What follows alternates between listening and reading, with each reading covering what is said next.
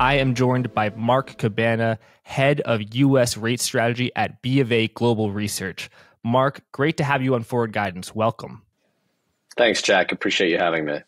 Appreciate you. So you have a lot of experience, close to a decade working at the Federal Reserve on financial stability, as well as implementing quantitative easing. Of course, now you're a rate strategist. So you've got a lot of experience in the bond market. When you look at the bond market right now, the afternoon of July 18th, what stands out to you? Is it fair to say it's quite different from a sort of normal bond market?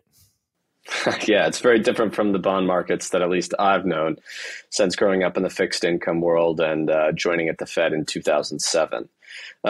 Two things stand out in this bond market today. One, the rate level. We're at really the highest rate levels that we have seen in almost 2 decades. And two, the shape of the curve. We're at the most inverted that we have been in decades. And both of these are quite unusual given the recent history that we've had in the bond market that had much lower rate levels and typically upward sloping yield curves, or if they were inverted, those inversions were much shallower. Yes, the bond market inversions, yield curve inversions, frequently have preceded recessions in the U.S. Led many economists to predict last year that the U.S. economy would be in a recession right now. And the resilience of the U.S. economy has surprised many economists, leaving aside the economic impact of why, how of an inverted yield curve. In the funding markets, in the repo markets, and in the bond investing markets that you traffic in, what is different about an inverted curve? What are the different incentive structures that make it a little bit different? Well, I think the biggest difference is that your funding costs when you're in an inverted curve are typically above the levels that the bond market is yielding out the curve. So you're paying up potentially to borrow today to lock in a lower yielding asset, i.e. you're locking in negative carry. That's a very different environment. Typically, most investors would be borrowing and in a normally or upward sloping yield curve, borrowing at relatively low, short dated rates and investing out the curve and picking up a higher yield.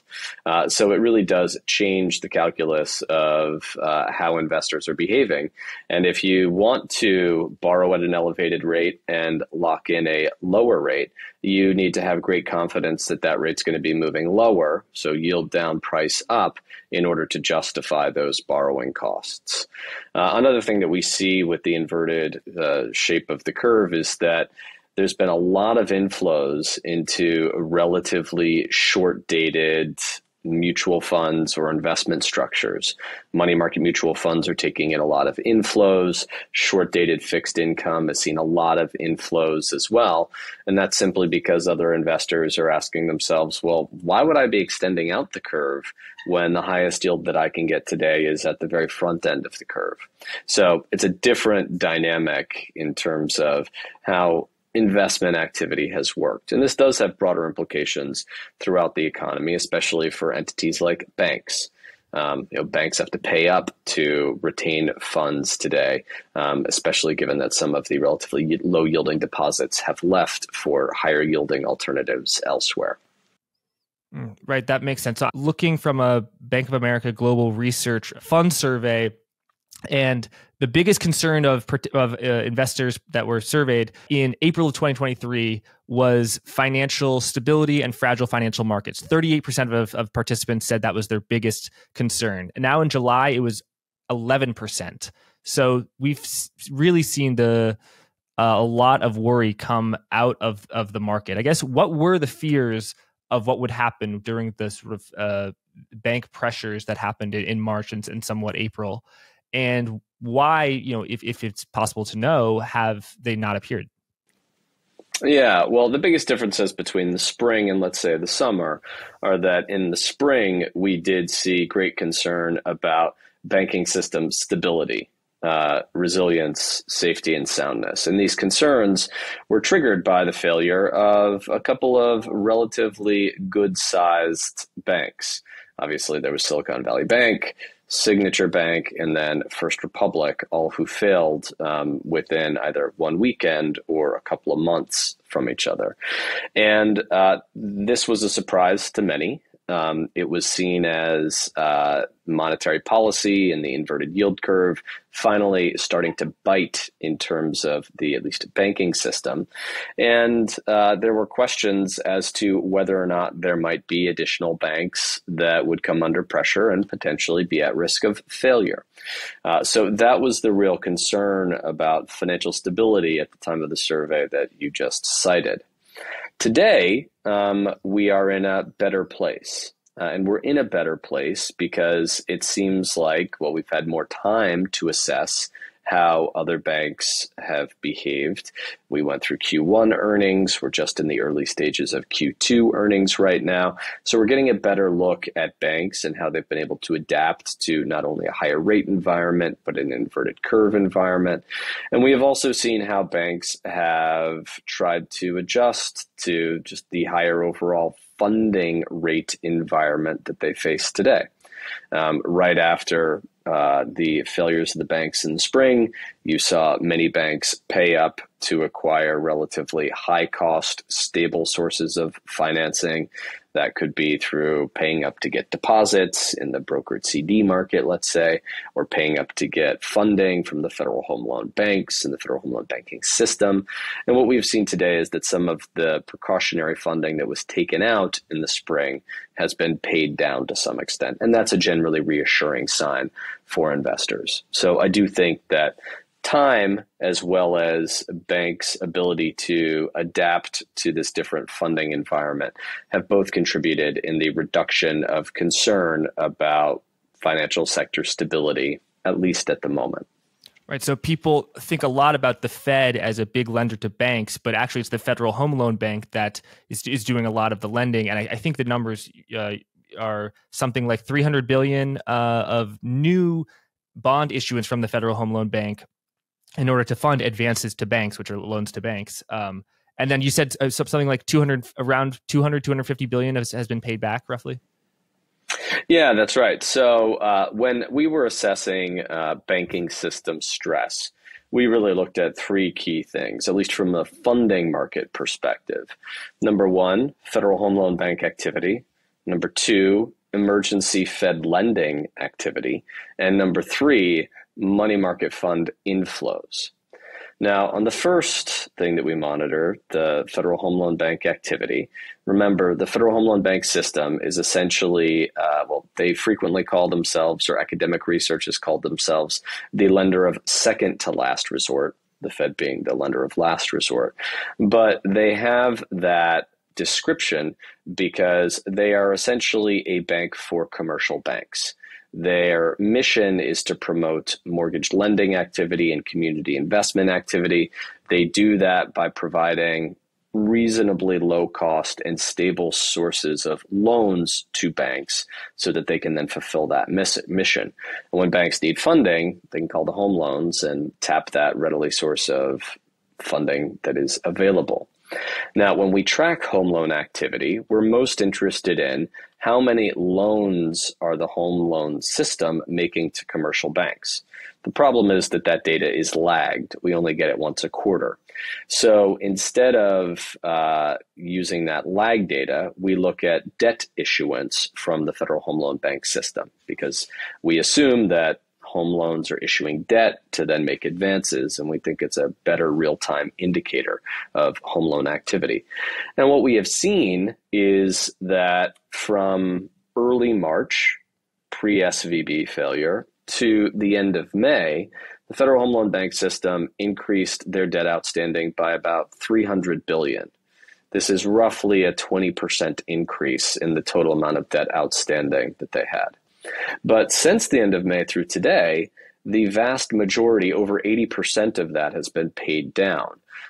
Something like, last time I checked, 250 billion out of that 300 billion had been paid down. So that's a clear indication to us that some of the home loan borrowing, some of the home loan advances and debt that was associated with that was likely done for precautionary purposes.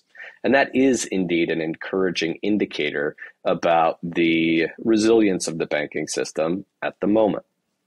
The other things that we look at, as I mentioned, Fed emergency lending. The Fed made a lot of discount window loans. They introduced a new facility called the Bank Term Funding Program that made a lot of loans. But that activity has really slowed down.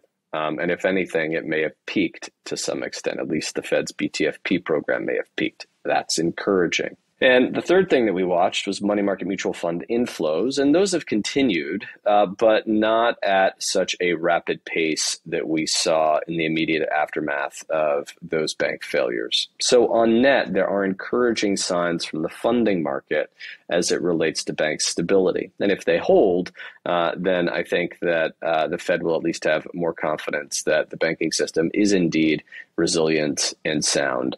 And that shouldn't be a material consideration for them in the setting of monetary policy and their fight to get inflation down. Thank you. What did you think of the Bank Term Funding Program? I think it was on a Friday that Silicon Valley Bank failed. And on that weekend, a Saturday, perhaps you had some thoughts of, oh, what is the Federal Reserve going to do something? And then when the Sunday, the Federal Reserve came out with the FDIC and Treasury and made this announcement. Was it pretty much your expectations? You're like a classic Fed, or were you expecting something else?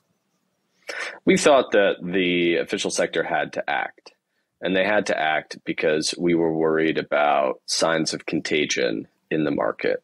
If this bank goes down, how might that impact another bank? And if deposits can leave quickly from bank A, why can't they leave quickly from bank B? So we did think that there would be some type of official sector response to try and stop that contagion, to try and stop the bank run fear. Because as you know, the destabilizing thing about bank runs is that they can be irrational, they can move quickly, and banks can find that if their name is in the crosshairs, then there can be a very large outflow of deposits from that institution. What they thought were stable deposits can quickly turn into flighty deposits. So the official sector acted to guarantee depositors, and they acted by rolling out the Bank Term Funding Program. And the Bank Term Funding Program, we did think was a very valuable tool because it allowed banks to turn their very high quality assets that they held into cash at relatively attractive terms with the Fed. And this prevented the need for banks to fire sell some of those assets in the open market, and not only thus put upward pressure on existing Treasury or mortgage rate levels, but realize potentially deep losses on some of the securities that those institutions held. So we did think that the Bank Term Funding Program was a very effective tool for the Fed to deploy and mitigate some of the risks about insufficient bank ability to generate liquidity, and for banks to sustain potentially quite substantial losses on any forced sales of securities. Yeah, and kind of maybe taking advantage of the inverted yield curve by letting banks borrow 1 year in advance and refinance. Yeah, well, I mean, so they were able to fund these. The Bank Term Funding Program had two key tenets in terms of the amount of funding and the cost of funds that were available to banks. Number one, banks were able to fund securities at par. So if a security was trading at 95 instead of the $100 par, the Fed would say, well, look, I know that this security, it's high quality, it's a Treasury, let's say, and you can fund it with me at 100. And even though it's only trading at 95, I'll still give you $100 for it because I know it is money good. The second thing that the Fed did to increase the attractiveness of the BTFP was to offer below market rates, essentially. The Fed allowed the banks to borrow at 1 year Fed funds OIS plus 10 basis points. And given the inverted shape of the yield curve, 1 year OIS was quite substantially below current market rates. So it was a very attractive financing option for the banks, not only because of the low market rate, but because of the full par value that was able to be financed with the Fed. Thanks. So you talked about Federal Home Loan Bank, Bank Term Funding Program, Fed things. The third thing you mentioned was the money market funds. I know there has been quite a migration from bank deposits into money market funds. But when you made that comment, did you say that actually you're seeing some good news on that front? Well, we've seen that at least the very sharp pace of inflows into money funds right after SVB has moderated.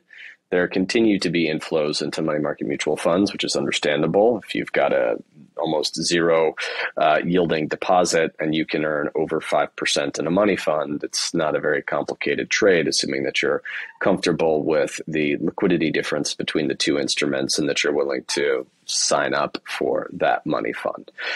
So what we have seen is that the pace of money fund inflows has moderated, which we do think is encouraging. We also see signs that even though the money comes into a money market mutual fund, it's getting recycled within the banking system. So a money fund is either buying a treasury that's then being used to have the Treasury Department provide that to another depositor and stay in the financial system, or it's coming out of a bank and then going into the home loan system, and that being used to provide advances. So we're not seeing signs that the cash that's moved into money funds is necessarily leaving in like a flight to quality away from the banks.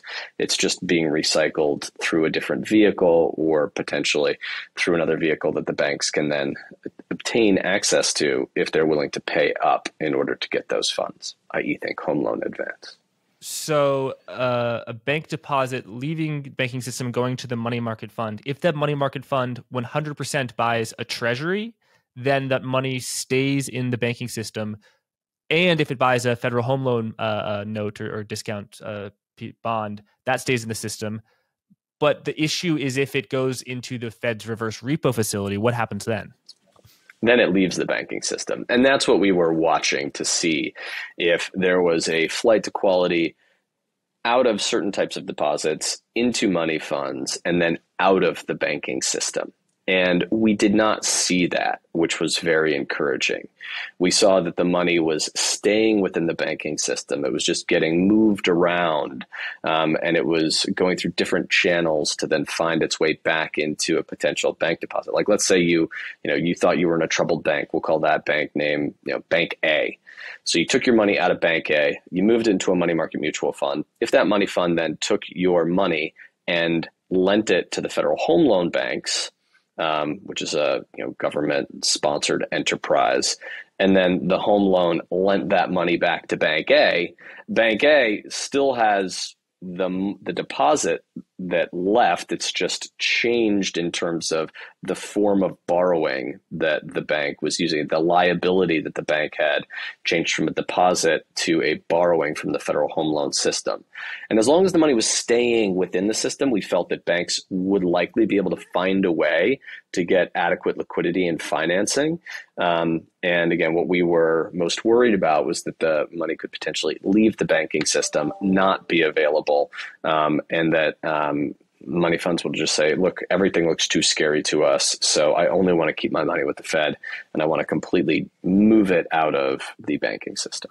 And so that situation has improved. The reverse repo facility has been drained, and I think the composition of aggregate money market fund holdings has moved as a percentage from being dominated by the reverse repo to the treasuries that you're talking about and agency securities. What has been a catalyst for that?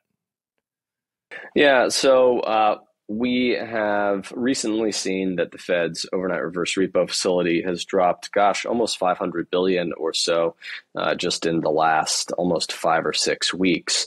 And the catalyst for that facility to really drop didn't have anything to do with banking system stress, but it had almost everything to do with the debt limit. Remember how 6 weeks or so ago, we were all worried about the possibility of a technical government default and whether or not the government would be able to pay its bills.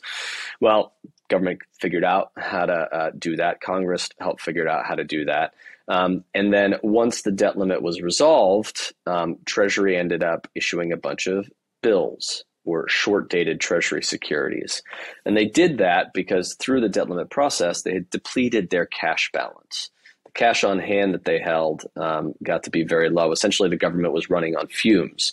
Just like if you stopped, your ability to receive income or any inflows into your bank account, which essentially happened for the Treasury, then you would run on fumes and you would deplete your existing bank account. Well, as soon as the debt limit was resolved, Treasury wanted to rebuild that bank account. and they wanted to rebuild it quite quickly, understandably, because they were running on fumes.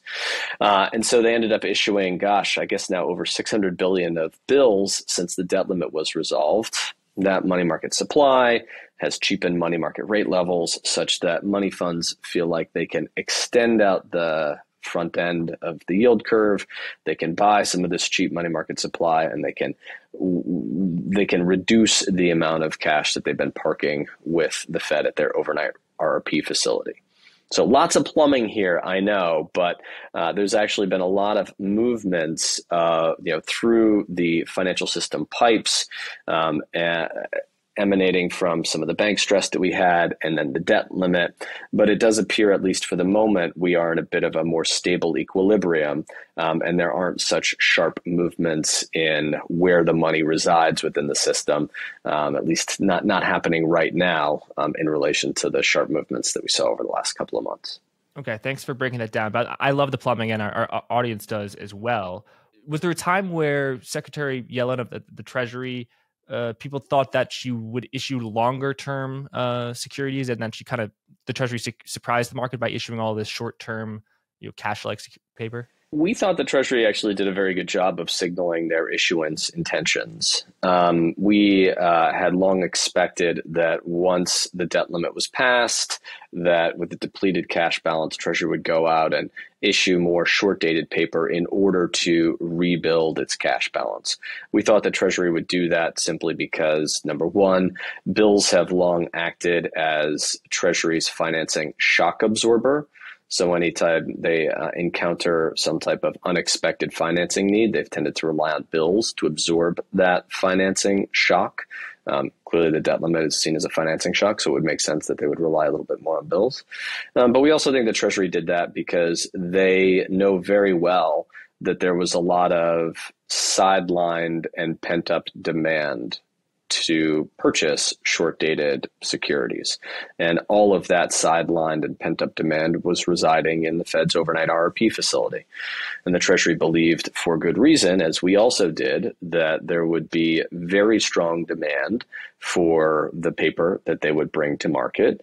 And as long as money funds could generate some type of modest pickup in relation to the expected path of the overnight RRP facility, that they would willingly extend out the curve. And that's what they've done.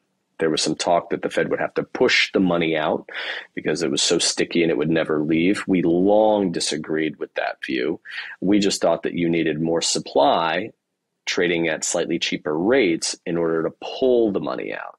And that's exactly what has happened. So the process has been very natural. It's been very organic. And it's really been money funds who are choosing to extend out the curve with adequate supply at the right rates, as opposed to that money getting forced out by the Fed. Right. So the reverse repo facility, it's a fixed rate by the Fed, and the Fed changes it, unlike Treasury rates, which are market rates, which move based on buying and selling. So because there was so much Treasury bill issuance, their price went down because the supply went up. So their yields, you could get a higher yield over the reverse repo facility. What did that spread look like that made it somewhat attractive for money market funds to leave the reverse repo facility and buy Treasuries? And also, tell us your thoughts about that spread going forward, because I know you have some concerns about who's just going to buy these Treasuries and bonds going forward. Yeah. So we have less concerns about who's going to buy at the front end. We'll talk about that, and more concerns about who's going to buy at the back end. But in terms of who's going to buy at the front end, there's still $1.7 trillion or so that's sitting in the Fed's RRP facility. By the way, if that sounds like a big number, it's because it is. It's a very large number. Remember, the average annual U.S. deficit is somewhere around 1.25 to 1.5 trillion. So there's almost one annual deficit's worth of money sitting in the Fed RRP right now. So there's a lot of pent-up demand still there. Now, the money funds, you're absolutely right, Jack. They are sitting in RRP because they feel that it is the safest alternative that they have, or that they don't have adequate or compelling opportunities to extend out the curve. And this made a lot of sense when like for the better part of 2022 and early 23, there was an acute supply-demand imbalance at the front end of the curve, where there was so much demand at the front end and insufficient supply, such that Treasury bill rates traded about, on average, 25 or 30 basis points rich to the expected path of the federal funds rate or the expected path of the overnight RRP. So if you were a money fund, you had to ask yourself, why would I extend out the curve and lock in these relatively low yields when I can get a better deal by staying very short? And that's what they were doing. They were staying short. It's kind of like that curve inversion that we were talking about earlier. When the curve is inverted, you're biased to keep your money at a little bit shorter tenor. And now, with all of the supply that we have seen post-debt limit, that's put upward pressure on money market rates. It's allowed bill rates to trade slightly cheap to the expected path of the Fed's overnight RRP facility. And right now, I would guess that if you were to ask a money fund, where 1 month bills trade in relation to the expected overnight RRP path, they would tell you that it trades at about 2 to 4 basis points cheap. If you were to ask them where 3 month bills trade in relation to the expected overnight RRP path, they'd probably tell you that they trade around 5 to 8 basis points cheap. And these are the levels that are seen as sufficiently attractive for money funds to leave the RRP and extend out the curve. Those are the rate levels that are required to pull the money out. And again, we think the Treasury will continue to provide a pretty healthy dose of bill supply for the remainder of this calendar year. Specifically, we think there's probably another 800 billion or so of additional Treasury supply that will be coming. That is going to be met with very strong demand and ongoing demand as funds leave the Fed's overnight RRP facility. So for short-term issuance out of the Treasury, we're not too worried because we've got a lot of confidence as to who's going to buy it, and we've now seen the type of levels that will be required to clear there. We do have greater questions and see greater risks around who's going to buy the long-term Treasury supply. Between the months of June and December, there's going to be another 650 billion of additional coupon supply hitting the market. Treasury is going to increase the size of some of their coupon auctions, we expect, at the August refunding, which is in just about 2 weeks from now. And that's going to increase the total amount of supply of long-term bonds. We have greater questions about where the demand will come from for that type of paper because it's not as obvious as pointing to the RRP. And many of the traditional demand sources are just not that active right now. For us, we typically think of 5 demand sources, excluding the Fed. We know the Fed's doing QT right now, so they're a net seller technically. Those 5 sources of demand include banks.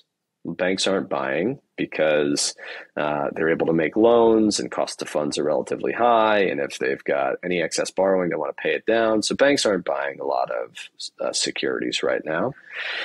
2, the foreigners, official sector, foreign official or foreign private, they're not buying that many treasuries because their FX hedging costs are so high that if they want to buy a 10-year treasury, let's say, and hedge out the FX rate exposure, when you run the math on that, it becomes very, very expensive for them. A lot of that has to do with the very inverted yield curve.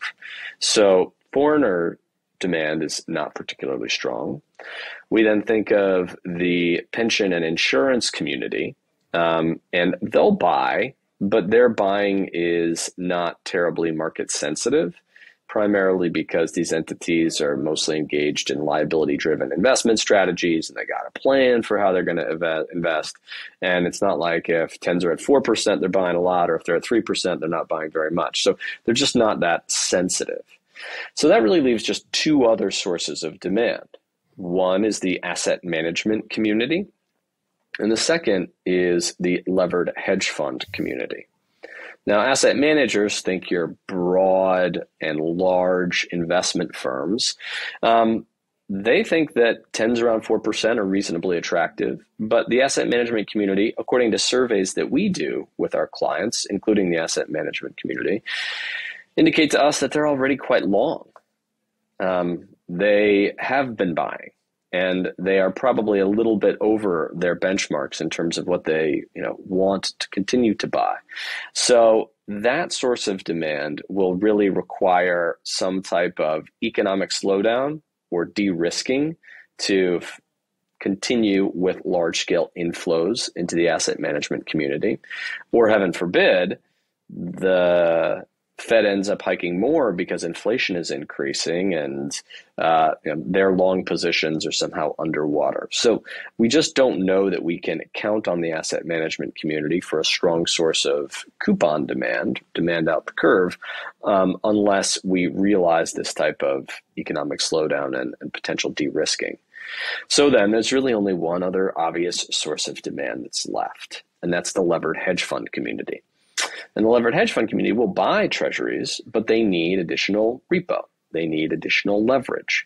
And the more leverage demand that they have, the higher the financing costs rise, and then the greater the spreads that these RV hedge funds will need to receive in order to justify that trade. And we do have questions as to how deep is the demand from the levered hedge fund community? How widely available are some of these repo balances that they will be relying on? What is the cost of leverage? Because we know that with additional bank regulations, which are coming down the pike, you would think that dealer balance sheet costs will be rising. And as a result, there is a risk that treasuries will need to be cheapening, at least cheapening in relation to SOFR swaps or cheapening in relation to Fed funds OIS swaps. So that's certainly a risk that we see to the outlook. And it's fundamentally rooted in a potential building supply-demand imbalance at the back end of the Treasury curve. So that is certainly a risk that we think about when we look at the rates market and we think about how the process of all of this supply and ongoing Fed QT will play itself out. So the 5 traditional buyers for the U.S. Treasury market, very important market, one of the largest markets in the world. You're having some questions about whether they're going to be there to buy. I'm hearing that that would incline me to think that yields might go up because who are the buyers who are going to buy this stuff? But it's my understanding that you actually have the opposite view, that yields on the 10-year could go down in a sort of slow motion fashion. So why is that the case? If you think that there's no buyers, who's going to buy them? Yeah, well, we think about, at least the way I think about the Treasury market, is really driven by 2 different factors. First is the expected federal funds rate path. What's the Fed going to do? The OIS path, as I think about it, Fed funds OIS. And that is, by and large, the single most important driver of interest rates and where interest rates will go. The second factor to then think about is, well, where are treasuries trading as a spread to the expected OIS path? Now, the economy can slow down, the Fed can be cutting rates, and the OIS path can be declining. And that will move rates lower. It's not inconceivable that at the same time, you could have a supply-demand imbalance and that spread to the federal funds rate path could be widening and could be cheapening. So when we do our rate forecasts, the single most important driver is the path of the Fed. We do think that the economy will show greater signs of moderation, slower employment growth, more signs of disinflation. That will convince the market the Fed will be cutting at some point, likely in 2024. That will help push longer-term interest rates lower. But we can also envision a scenario where even as that occurs, you've got this supply-demand imbalance brewing at the back end, and you're seeing treasuries as a spread to Fed funds and that expected rate path widen out. So the two are not inherently contradictory, although I can certainly understand the question as to, if you're worried about supply demand, how can you have interest rates going lower in your forecast? And the answer is, we have interest rates going lower in our forecast because we think that the expected path of the Fed will be shifting lower as the economy moderates. Got it. So all those reasons about the 5 buyers maybe not being there, those are for why you think the spread could widen between treasuries and overnight index swaps. but the OIS itself will go down because of the Fed. So okay, so why do you think the Federal Reserve will cut, and so why and when? And of course, we should talk that since probably over a year ago, the market has been pricing in that the Federal Reserve will cut eventually, and so far that hasn't happened. Correct. Yeah. So the BofA House View, which is owned by our economists, does anticipate that the U.S. economy will be in a relatively mild recession in the early part of next year. Now, when you ask them, they tell you, well, it could be a mild recession, maybe with a 51% probability, or a growth recession with a 49% probability. But look, a recession is 2 consecutive quarters of negative real GDP growth, or at least that's been the typical definition. A growth recession is where you just have positive but below trend growth. So they are somewhat on the fence as to exactly what type of slowdown this will be, but the overarching message from them is that it's going to be a mild one. And so you're going to have a mild economic slowdown. You're going to see the pace of hiring decelerate. We've already seen it moderate. The labor market's still very strong and very resilient by all accounts, but it has been moderating. And as that occurs, they have more confidence that you'll see inflation continue to shift lower over time. But this is going to be more of the, let's say, garden variety recessions, as opposed to a big, gnarly pandemic-induced recession or financial crisis-induced recession like the last 2 have been. This is going to be not nearly as significant, we expect. So when will we see clearer signs of that? We think around the turn of the year. And you're already starting to see some signs that inflation is moderating, that some of the key components of CPI are shifting lower. Used cars was a big driver in the last report. Shelter prices appear to be slowing. Services, housing, this quote unquote super core measure of inflation, was also flat. So it was flat on a month over month basis, didn't go up at all. So you're seeing signs of improvement there that we expect will persist in time. And if that's right, mild slowdown coupled with inflation falling, we think that the Fed will judge that it is on a path to achieve its dual mandate of stable prices and maximum employment, and start cutting rates in May of next year. So think around the middle of next year.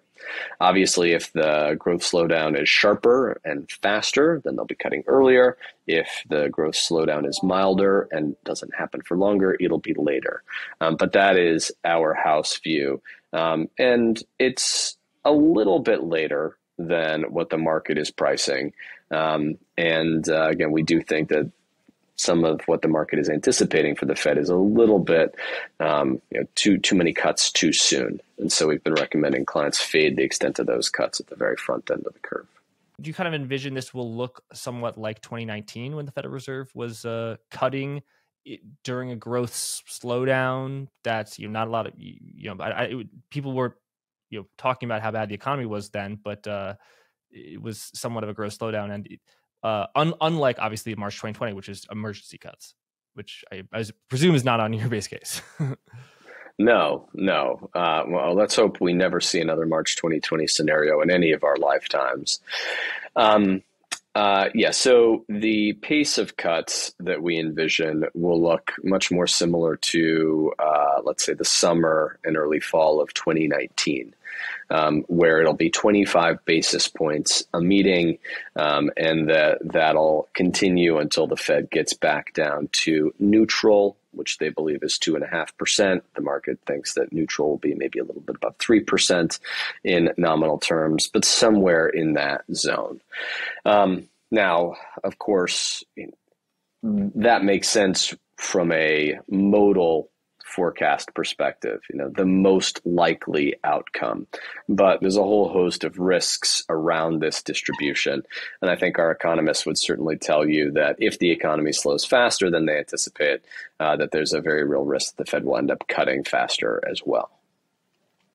So does that result in, I think you said bimodal, meaning that the cuts that you'd see priced into the market, they're not necessarily pricing in a 100% chance of 2 cuts. They're pricing in, an 80% chance of no cuts and a 20% chance of a lot of cuts. Yes, that's exactly right. And, modal is, when you run a scenario, it's the most frequent single occurrence. And when you are an economist or a rate strategist, you have to think about, well, what is the modal path? What's the most likely path that we are going to see? The market prices in a average path, so it's pricing in a much wider set of distributions. And that's why, even though an economist might think, well, they're only going to cut 25, the market could price something much more aggressive than that, because it's pricing in, some probability of a 25 basis point rate cut, but also some probability of a 100 basis point rate cut. But that's kind of the market. That's how the market operates, and that's a key difference between how an economist might operate or how a market participant assessing that range of outcomes would operate. That makes sense. How do you think on a longer term about where is kind of the home base for the 10-year? A year ago, we never would have thought it was at 4%. In 2005, we never thought that we'd see negative rates in Europe. It's very, very hard to guess. And how do you sort of think about it? Yeah. So, we start by asking ourselves, where do our economists think neutral is? Where does the Fed think neutral is? Where does the market think neutral is? And look, the way we've been anticipating, or the way that we've been thinking about this, is that we assume that the Fed will probably average 2% inflation over time, but the risks are skewed slightly higher than that, just given how sticky inflation has been and given some of the broader and more structural changes in the economy. Think the war in Ukraine, think onshoring, think more domestic investment in things like chips for resiliency purposes. So we think that you'll see slightly higher inflation as a result of that. And you'll probably also see slightly higher real rates as a result of that. And so the Fed tells us that they think neutral is 2.5%. That's 2% inflation and 50 basis points of real rates. I'm kind of comfortable adding 25 basis points onto each one of those, assuming that neutral could be closer to 3. And then we believe that there will be some type of term premia, Treasury cheapening in relation to the expected Fed path, as we were just discussing. We assume that that's 25 basis points, and that's why our 10-year forecasts in the long run are at 3.25%, as opposed to the Fed's neutral estimate that's 2.5%, or our economists that are sort of between 2.5% and 3%. Got it. Do you think quantitative tightening will continue for a long time? What are the circumstances? And perhaps you can speak to your experience at the Fed, nearly a decade, where you kind of witnessed and were involved in the birth and creation of quantitative easing, of expanding the balance sheet, now that we're doing the opposite. Yeah, well, quantitative easing was somewhat born out of necessity, and was born out of a desire to support market functioning and ease overall financial conditions in the face of a serious challenge to the economy. Back in 2008, it was due to banking system concerns, and in 2020, obviously, it was due to a pandemic. For QT, we have long argued that QT will stop under one of 3 circumstances. Number one, you get an economic slowdown or a recession and rate cuts that are designed to stimulate the economy. In that state of the world, the Fed may not want to be easing on one hand by cutting rates and tightening on the other by doing QT. So that's one state. Second state would be if there's some type of real market functioning issue or market functioning breakdown. And then the third state would be if the Fed can get back to what they call reserve scarcity, where they've drained enough excess liquidity out of the banking system that banks are now having to compete very aggressively for funding, and that there's just an inadequacy of reserves or cash in the overall banking system. We think that that first condition is the most likely. And that's why, given the B of A house view for a mild recession, Fed rate cuts in May of next year, we in our base case have QT stopping in May. But it's certainly possible that we don't encounter that recession, or it's possible that the Fed just says, hey, even though we're cutting to offset a mild recession, we want to keep QT running. It's not contradictory in their view. If one of those scenarios occurs, we think that the Fed won't hit this concept of reserve scarcity until very deep into 2025 or maybe early 2026. And in the numbers that we run, very consistent with the Fed and their own modeling that they publish, or at least the New York Fed publishes on their balance sheet, the balance sheet reduction doesn't stop until really the second half of 2025, probably, kind of September-ish of 2025. So if we can avoid a recession and the need for stimulative monetary policy, if we can avoid a severe market functioning issue, then QT can indeed run for a long time. And one of the things that gives QT its ability to run for so long is the fact that we've seen the Fed's overnight reverse repo facility drop so sharply and drop so quickly. Now, we long thought that you would see RRP drop quickly once you got the money market supply and once money funds wanted to extend out the curve.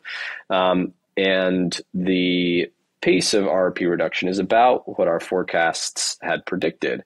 And so QT can certainly run for longer as long as we see that continued reduction in money fund RRP utilization, which we do expect if you can avoid that bad recession or if you can avoid that bad market functioning issue. Thanks. So you and your team have written about how you think a steepener play, a bull steepener play, that's okay. But what you actually think might be better is buying the 10-year, as we talked about. Can you just square why you think the 10-year would do better than something shorter term? Yeah, so we think that the 10-year is just a cleaner and easier expression as an end of cycle trade than anything on the curve. Because when you get towards the end of a cycle, you can have a couple of different dynamics at play. You can have a dynamic where, okay, we all see the data turn at the same time, and it's clear that the Fed needs to stop tightening and start easing. And then you get the classic bull steepener where rates go down, but front end rates go down by more than long end rates. But another dynamic that you can see at the end of a cycle is a bull flattener, which occurs when the market sees something that it doesn't like in the economy, or there's some type of risk off in the market for whatever reason. The Fed is still holding on to a desire to, want to keep policy tight, and that risk off allows the back end to rally by more than the front end. So given that you could see either one of those scenarios play out, we think that the duration play is clearer than the curve trade. We also think if you look at where the curve is priced and where rates are priced in the forwards, so what the market is expecting, and remember, if you want to win when you invest, you got to beat the forwards. We just think that there's so much steepening priced, so there's a much higher bar for the steepener to work. There's a much lower bar for an outright duration view to work, and that's why we've been recommending that clients we would recommend clients express their end of cycle trades more so in duration as opposed to the curve. And that's a nice kind of combining two views of the mild recession view in 2024, but that the Federal Reserve doesn't react and that it's higher for longer. Correct. That's right. And look, the Fed has been quite clear, we think, about their intention to keep rates higher for longer, to not necessarily acquiesce to what the market expects in terms of cuts. And again, there is the risk that the Fed might overdo it. And at some point you get that type of bull flattener, that sort of last gasp move on the curve before the Fed ultimately relents. But we just think that being long the back end, again, it guards against both of those curve scenarios that I just discussed, and it works in an environment where you do have so much that's priced for steepening in the forwards and so little that's priced in duration terms. So again, we just think the duration play is cleaner and easier at the end of the cycle as opposed to the curve trade. Got it. Thank you. So my final question is about something way over my head about the SEC's rule on money market funds. You just wrote a note about the different new rules. So first, I want to tell us what are the new rules? What problems are they solving? And then I might just sort of spoil the ending for our listeners here and say that in the latter part of the report, you say the SEC rule does not address the source of 2020 market stress. So why not? Yeah, sure. Okay. Well, look, your listeners must really love the weeds if they've lasted this long into money fund reform. But as somebody who thinks a lot about funding markets, this type of stuff is important. And I'm greatly appreciative of any listeners that have stuck with us to this point. So last week, the SEC did come out with a finalization of some of their money market rules. And these rules did a number of things, but if I can just really highlight the two most important, number one, they did away with the possibility that a gate could potentially be imposed upon an investor at any point in time. And a gate is if you put your money into a mutual fund and then you want to take it out, the mutual fund then has the ability to say, nope, you can't get your money. I'm putting a gate down. That is anathema to many users of money market mutual funds because they value these vehicles for their liquidity attributes, and a gate runs really counter to that. So it did away with the gate, which was encouraging, but it imposed a liquidity fee, meaning that if you want to take your money out, and if a bunch of other investors want to take their money out on a certain day, and you cross a threshold where there's 5% of total fund assets or more, then you are subject to a fee for getting your funds out. It's almost like a tax to withdraw your money. And the SEC did this to try and reduce what it saw as a first mover advantage in periods of market stress, where somebody would say, hey, this market doesn't feel right. I'm going to get my money out quickly. Because if you get your money out too quickly, you might trip that fee, or you might trip that threshold and then be subject to that liquidity fee or tax in order to get your money back. So we do think that the imposition of the fee will discourage certain users to stay in the prime money market mutual fund product, and it will certainly help reduce that first mover advantage. It'll probably help cheapen up front-end credit as you see those outflows, but that is really a story for the second half of 2024, which is when we think that this rule will ultimately be implemented. But we do think that the ruling doesn't fully address all of the issues that we saw during the market stress of March and April 2020. Because in March and April of 2020, you had a dash for cash. This rule doesn't prevent that dash for cash from occurring. And in that dash for cash, you had short-term investment vehicles that were selling securities into a marketplace that did not have adequate ability to intermediate. And what happened was there were a lot of entities that were selling securities into dealers. Dealers then had their balance sheets bloat to the point where they could take no additional risk. And then there was no end buyer for the paper that had just been sold. And essentially what happened was the dealer balance sheets froze. The market froze because of that. And the market making formulation process was unable to work because there were all sellers and no buyers. The SEC rules, in our view, don't adequately address that risk, and we could still see that some of the market dynamics that occurred in 2020 happen again in the future in another dash for cash scenario. Yes, you've reduced the first mover advantage. You've also allowed provision that prevents dilution of existing shareholders. And those are laudable goals, but they don't get to the underlying issue that drove some of the short-term money market stress in March of 2020. It's probably beyond the scope for the SEC to do that, but nonetheless, we don't think that these rules go far enough to ensure that that type of market event never happens again.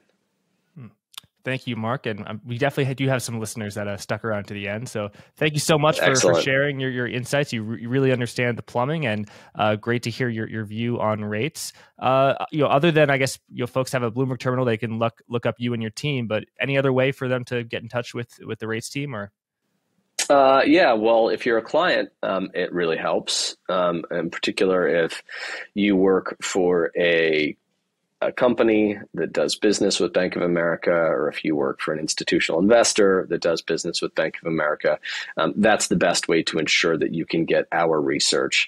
And if you'd like to be signed up, feel free to reach out to me, and we'll be happy to make that happen, assuming that you meet those key criteria.